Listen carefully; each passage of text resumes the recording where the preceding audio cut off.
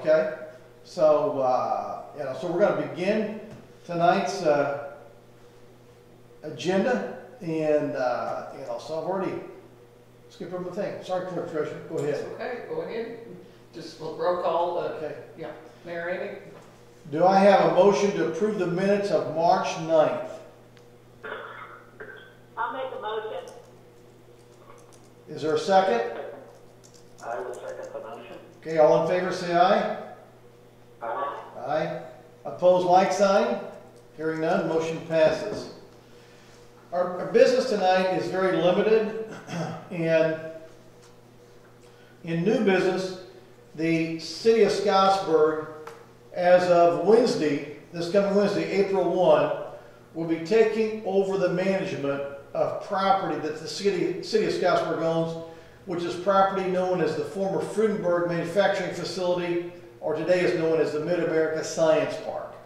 That has been operated and managed by the Economic Development, and we've determined not to go forward with that management, and the city will manage it itself. So what we have to do this evening is approve the Mid-America Science Park job descriptions.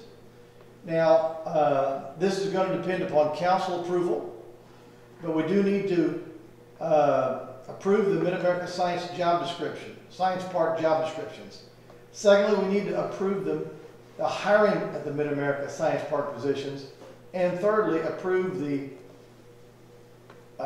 consultant agreement with one known as Roberta Foster. And this is an additional appropriation. So, in moving forward, to approve the Mid-America Science Park job descriptions, we have before us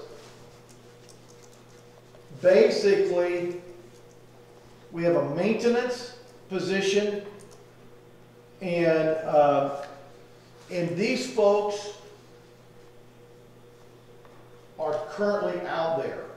So, so they have been under, currently, these three positions have been currently subcontracted out to mount landscaping and mowing.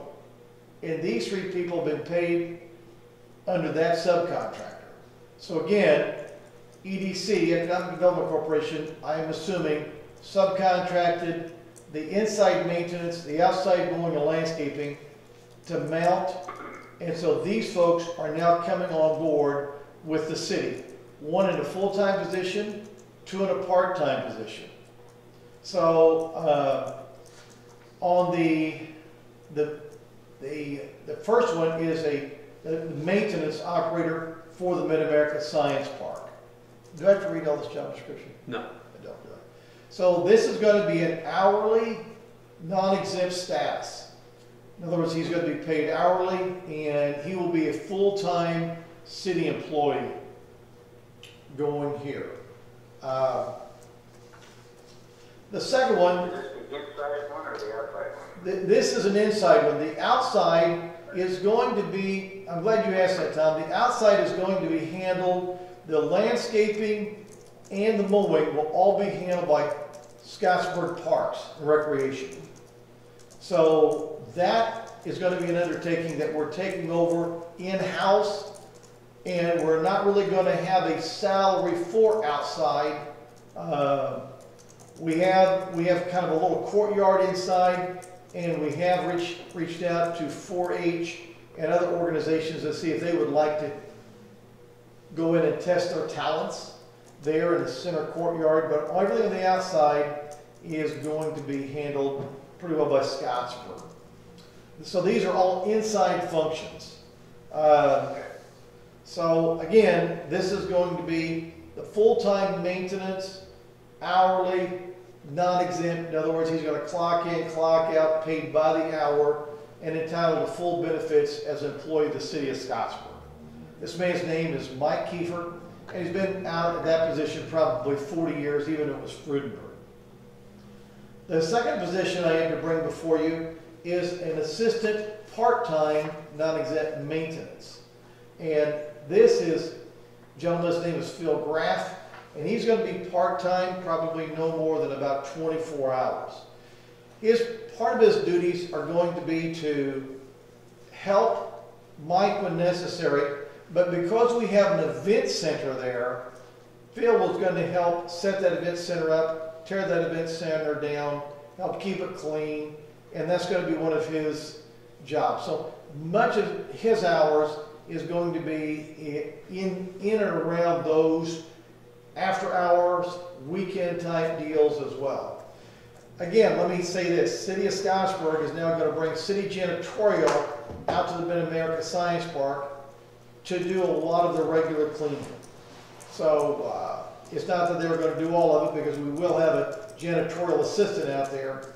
But again, this position here that we have tonight is a maintenance assistant, part-time, non-exempt employee. Any questions so far? No.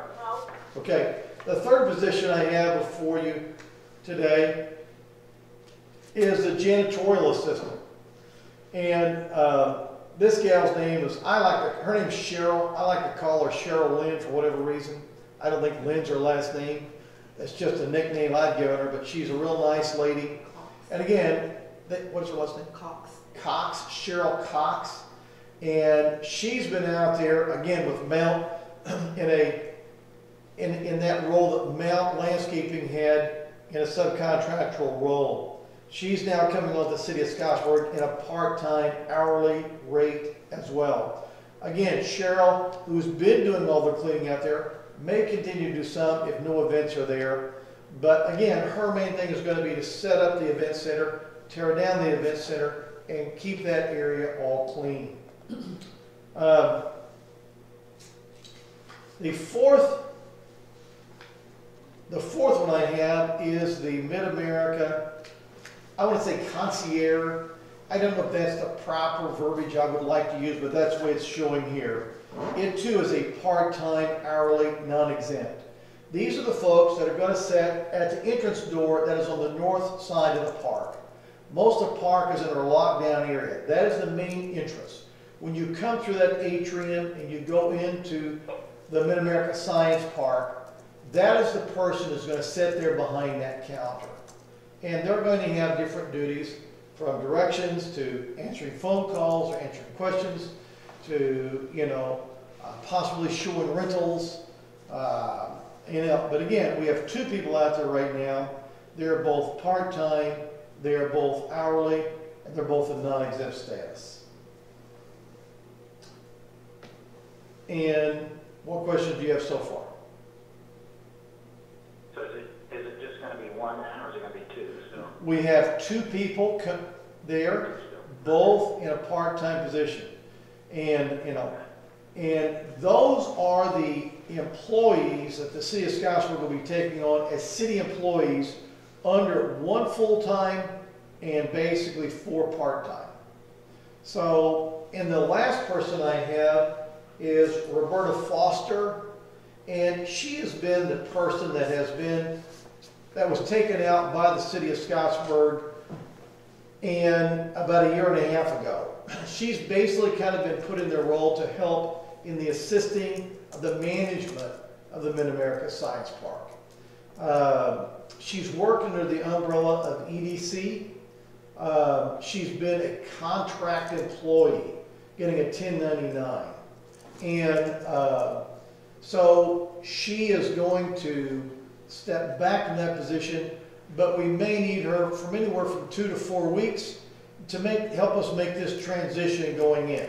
So, so we need her just as a contract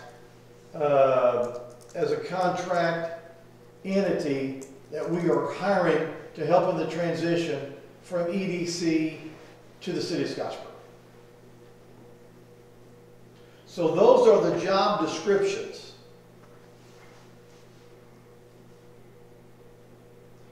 So now, do I need a motion on that? Or just go through the whole thing, or motion for the whole thing? So is this Bobby Foster's position then not going to be needed after a month or so? Bobby's Foster position will be needed, but the problem is that she opted not to take the offer that was given her by the City of Scottsburg. And so what we're going to have to do is find a person for that. For right now, Miss Jones and Miss Campbell will probably be assisting in that area until we get a person here to put into that position. So we hope to be doing that in short order so that we can get a person in that position fairly readily. So I really do need, I probably need to, we don't have that position on here though, do we? We don't have it ready yet. Okay. We're still working on the job description to So finalize that. the next time we meet, we will have that job description on here for you as well as what we would say would be the overall manager for the city at the Mid-America Science Park. That would represent the city's Mid-America Science Park. Again, being in more than likely a full-time position with the city of Scottsburg.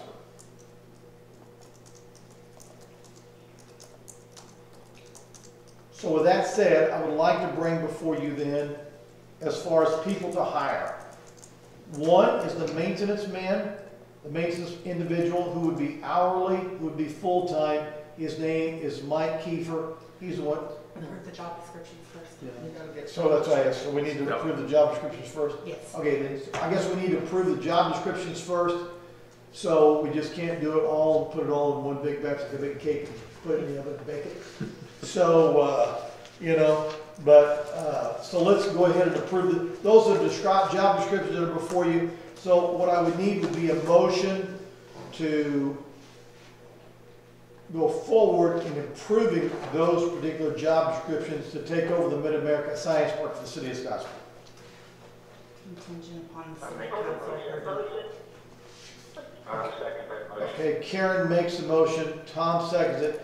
We are approving these job descriptions contingent upon city council going forward under the Board of Works auspices that we've passed it forward to them, and these then, once city council votes, would become a job description there. Okay, all in favor say aye. Aye. Opposed, like sign. Hearing none, motion passes. We're now secondly going to go into approve the hiring of these different positions. The position on the maintenance is Mike Kiefer. Again, that is the full-time position of maintenance. The second position is the maintenance assistant, who is the man by the name of Phil Graff. Again, a part-time employee for the city of Scottsburg. The third position is the janitorial assistant position. That is Cheryl Cox. Again, a part-time employee with the city of Scottsburg. The last two positions are what we call the concierge, sitting at that front table when you first get in to help you with all of your needs. Those two positions, one is Dale Martin, is the current individual there, and the other young lady is Taylor Hawkins. Taylor Hawkins. Taylor Hawkins and Dale Martin. Again, we've gone forward in not releasing people and just basically having folks who are already in those positions carry on forward. So that's the positions, that's the folks we are asking you to go forward, and I would like to see if we would have a motion to go forward then and hire these four individuals. I'll so move. Okay, Tom Lewis moves. Do we have a second? Second. Okay, Karen seconds. All in favor say aye. Aye. Okay, opposed like sign. Hearing no opposition, motion passed. The last thing I have then is the approval of the consultant agreement with Roberta Foster. Now let me tell you about this agreement. It is only for 30 days. It can be as low as 14 days, but we have to give a 14-day notice. I need to give her a notice tomorrow if we only want it for 14 days. In my mind, she was being paid $25 an hour, and in this position, she has asked for a $10 raise of $35 an hour. She feels she is coming from a position of a year and a half of education, that she knows everything that's going on out there, and she would like $35 an hour. Now, we don't have to have her for 35 hours. I mean, every day. And if we don't have people out there, because we are in a lockdown situation out there right now, I'm not sure, we're going to have to coordinate that. So I don't see her working 40 hours a week out there. But nonetheless, what we're here to do tonight is basically to approve the consultant agreement with Miss Roberta Foster, known as Bobby Foster. So do we have a motion to approve this consultant agreement? I'll make that motion. Okay, Tom Lewis will make the motion. Is there a second? Second. Okay, Karen Grisham, second. All in favor, say aye. Aye. Okay, opposed, like sign. Hearing none, the motion passes. Okay, with us tonight is the secretary, the clerk, treasurer, Jan Hardy. We have the mayor's assistant, Jessica Jones. We have the ever awesome Kevin down here doing all of our camera work, Kevin Jensen, and of course our counsel, Josh Dignan. So that's who's in attendance here tonight. No other committee was here. We have space for 10. There are a total of 5 of us here. We're all at arm's length apart, and 2 by phone. So what other announcements do we have? I would just like the board to be sure they would approve the claims that were presented to them by an email. I think Tish has answered, it's my understanding, has answered the questions that were asked. I have a Yeah, few. I want to expound on that question if I could. I noticed there was a charge to Segasser Engineering. I thought we were no longer going to use Segasser Engineering, and it was for like $4,900. Yes, and did Tish, What's the description on did Tish respond to that one? dollars? I'll let Mayor Amick answer that because he had authorized that. That is work that Shane Spicer has done with Chase Harden at the wastewater treatment plant. So I'll let Mayor Amick expound, please. Not all of that was approved. We had a $2,000. No, This is that's different. another separate thing. It's what's on that claim for, on the sewer plant.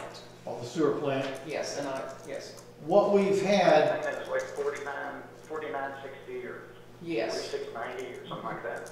okay, what has happened out there since Jason Combs has left, and Jason was the operator out there for 20 some odd years, we have a guy by the name of Chase Harden there.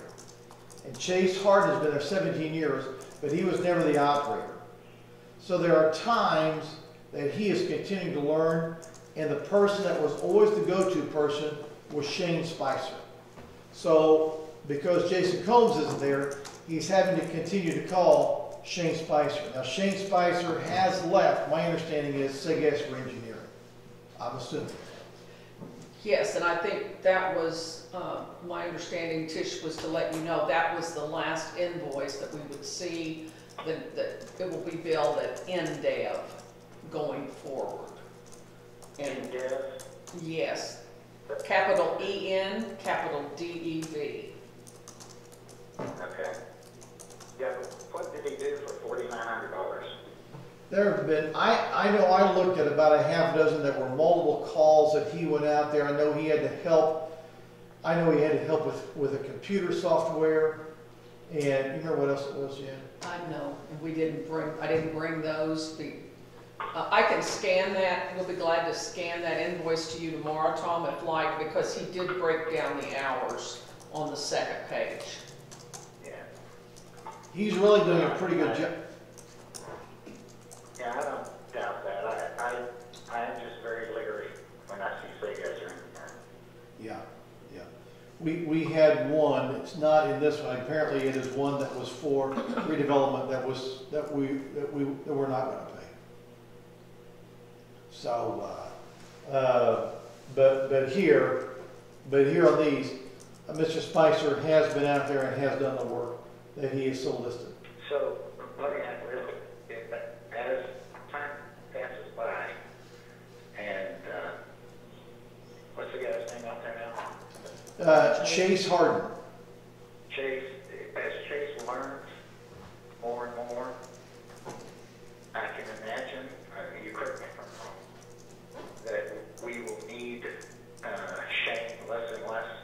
That is the understanding that Chase Hardin and I both have. That is correct. Okay. And as a matter of fact, before anybody can call in engineering, they have called me first.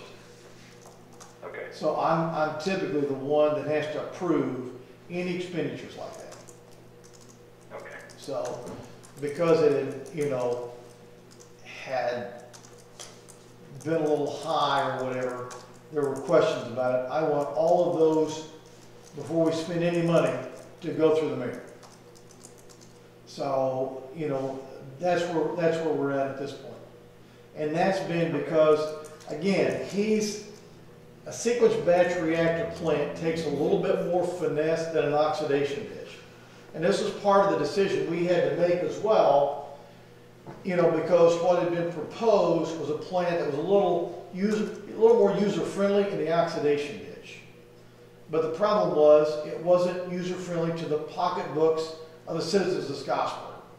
What was supposed to be $18.5 million, those are costs that were taken in 17, given to council in February, March of 18, and now in 20, those costs have gone up to $20 to $22 million. We had another sewer rate increase that was supposed to have taken effect on either December the 18th or 19th, and it was not. It was, I think, another 9 or 13% rate increase. That increase did not take place. We have received back all three of the RFQs.